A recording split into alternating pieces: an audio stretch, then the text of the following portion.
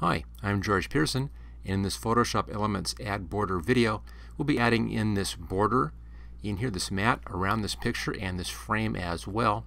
If you enjoy this video, make sure that you subscribe to my channel, click on the like button, and if you want to learn more about Photoshop Elements, take a look in the description for links to my complete Photoshop Elements training. Okay, let's get to it.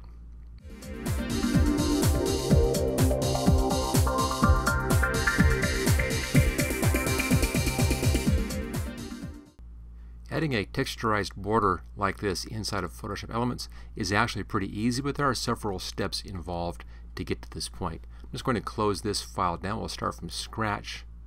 There we go. Okay, we'll start off with File, New, Blank File. I'll do this at the default Photoshop Elements size, which is 6 wide by 4 tall in inches, at a resolution of 300 pixels per inch. Choose OK. There we go. There is the file right there. The first thing I want to add in is just put in something in here to create our border with, and we'll do that with our graphics. Now in graphics I have this set to shapes right there, so it's graphics and shapes, and then we're about halfway down. As you can see here, if you go up to the top, there's a lot of stuff in here, and about halfway down we get into some frames right here, and then I'll scroll down a little bit further. Down past the frames we get into some straight frames, some straight borders. Here we are, right down here, and this one here is kind of a square frame, hard edges. Here's the same kind of thing as a rectangle with hard edges. That's when you want. It's called Outlined Rectangle 4. Click on that, and that places that onto your page. Now the color of this comes in at your default foreground color. Right now mine is at the standard default here, which is black, and that's fine. And then let's just take this and drag the corners out until it fits onto the page. Doesn't need to be exact. We're going to be refitting this anyway, but just get it so that the top and bottom are about full size. You can come down just a little bit if you want to. We'll be again shrinking this in just a bit. Choose OK. So there's our basic frame. Let's now put a texture onto this. If we go back to our layers, you'll see here, there we are, there's our frame.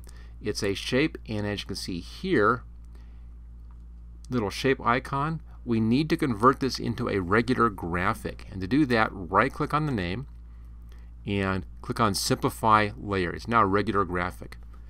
Let's now put our texture in here, and we'll be putting in a color on that first and then putting on our texture. Let's choose a new color. Click on the color down here. I'm just going to come into the kind of orange yellows a little bit right in here. You can see right there on the color on the right hand side, there's your red, there's your yellow, and there's your oranges, and right where the yellow or orange begins to shift, orange into yellow, right around in here somewhere. It doesn't need to be exact, but somewhere in here. And then up around here, upper left hand corner, kind of over near the white, almost to white but not quite, you'll find your tan colors are up in there. Your kind of buff beige colors are up in here. And again, if the orange is off by a little bit, it doesn't make that big of a difference on that color. So anywhere in here and over here up towards the left hand corner at the top, and that's going to be your beige or your tan colors. Choose OK. There's your foreground color. Let's now go to the paint bucket and then just click inside the black part of that shape, and that fills in that color. Now that we have that, we can apply a texture onto this. Go up to Filter, come down to the Filter Gallery right here. Let this load in. There's our Filter Gallery, and I'm on Texture. There we go. Bottom right hand corner, Texturizer, and the texture you want is Burlap. I normally have mine set for top left, which is right in the middle here. And then you can adjust the relief. The relief is how much texture you're actually seeing on there. I like it in around here, somewhere around 4 or 5. Seems to be pretty good. You can make the texture larger or smaller. That's up to you. It's a little bit rougher in here. It shows better at full size or when it's printed than it does here in the preview. So I'll just set mine at 100%. I'll just type that in. There we are.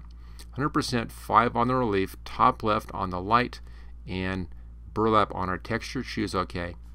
And that puts on that texture. Again, don't worry about how it looks here. This will look better when it's full size and or when this is printed. Let's now put our picture inside of this thing. So I'll place the picture, go up here to File and Place, and I have one right here. This is from an earlier project that I did about a year or so ago. And I'll just place this one in here. Any picture is fine. Choose OK. Now take this and drag it underneath your border layer up there.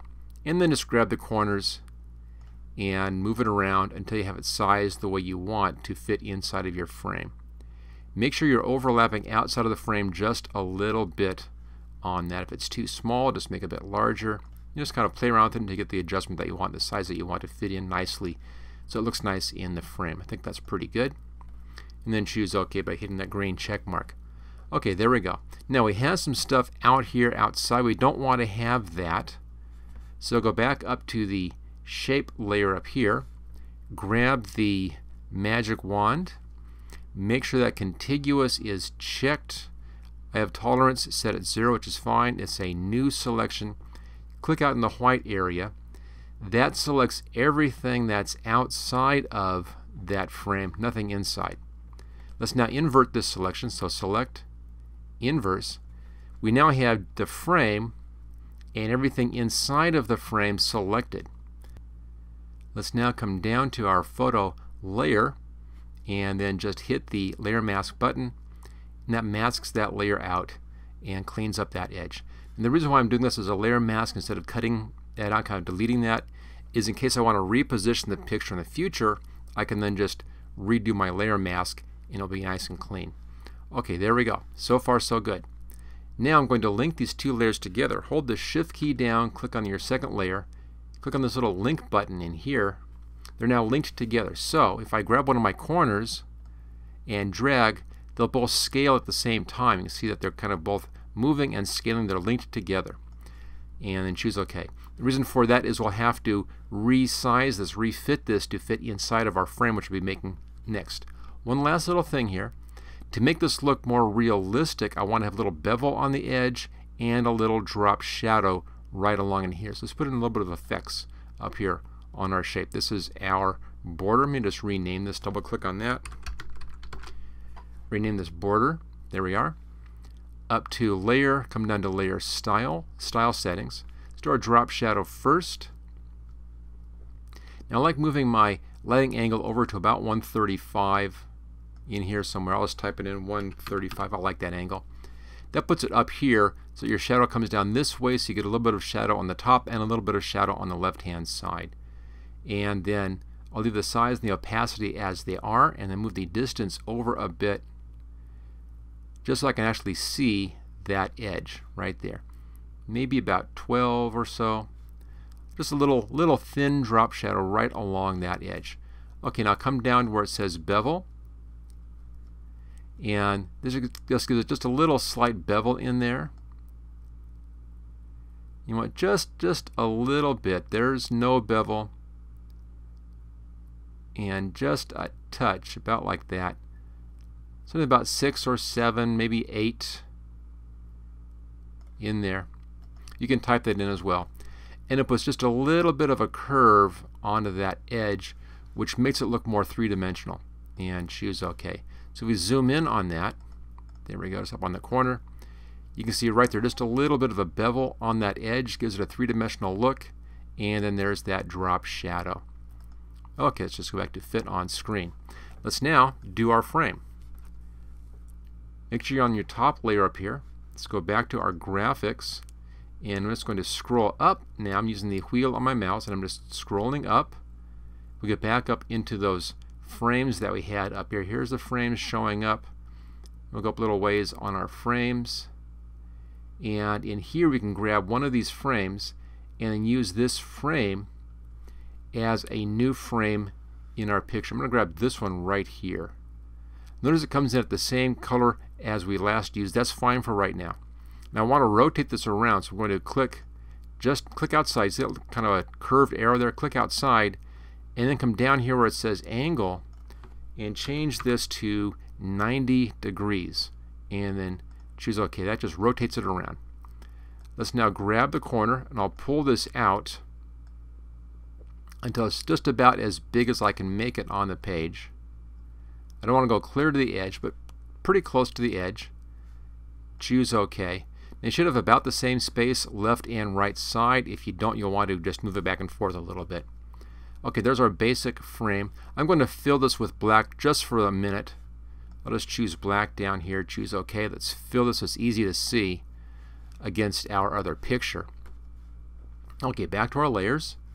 Let's go here to our border. Remember, these are both locked together, so I can now grab that corner up there, and let's resize this so that it just fits inside of this frame. And I'll just stretch these out until we get inside our frame. There we are. And I think I'll use my cursor keys, my up key a little bit here, and just kind of tap this up a little bit until that fits nicely inside of our frame. There we go. If you want to make these sides even with these sides, just make sure that your top and bottom are the sizes that you want. Let's make them about that size, so they're pretty nicely sized in here. It's just about full frame. You want them just in behind that a little bit hidden in there. Choose OK. Go up to our top shape here and then pull the sides in just until it covers up a little bit of that frame. So there we go. So our mat in there, our border, looks nice and clean. We have this frame positioned. Let's now put some effects on our frame. Again, we're up on our shape here. The first thing I want to do is I want to change the color on this. And we'll change that color back to kind of our light tan color.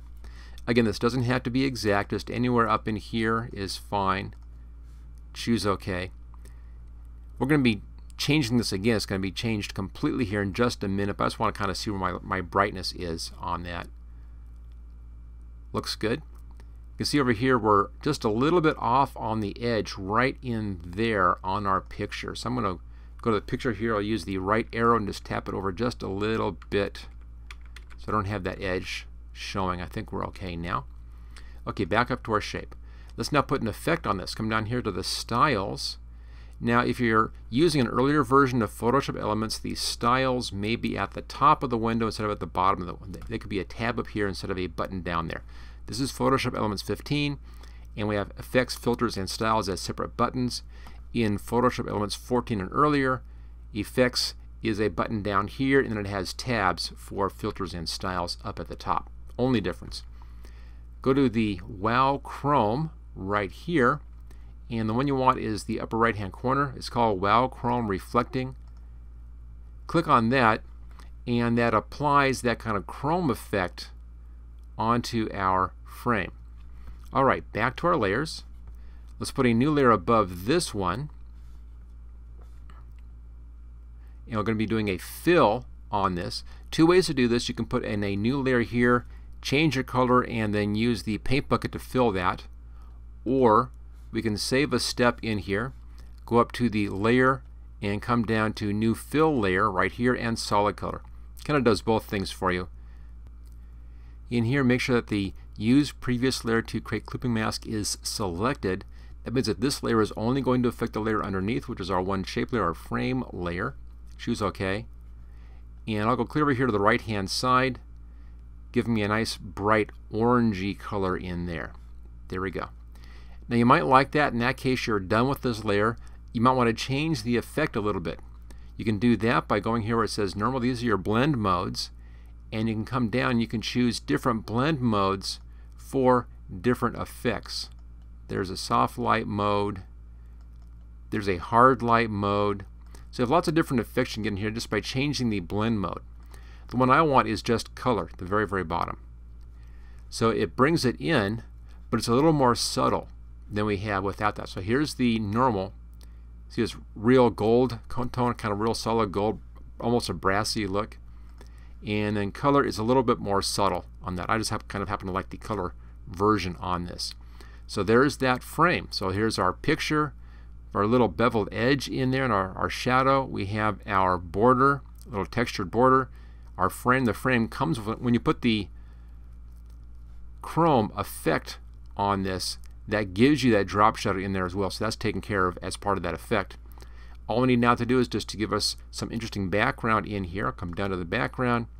I'll just fill this with a gradient.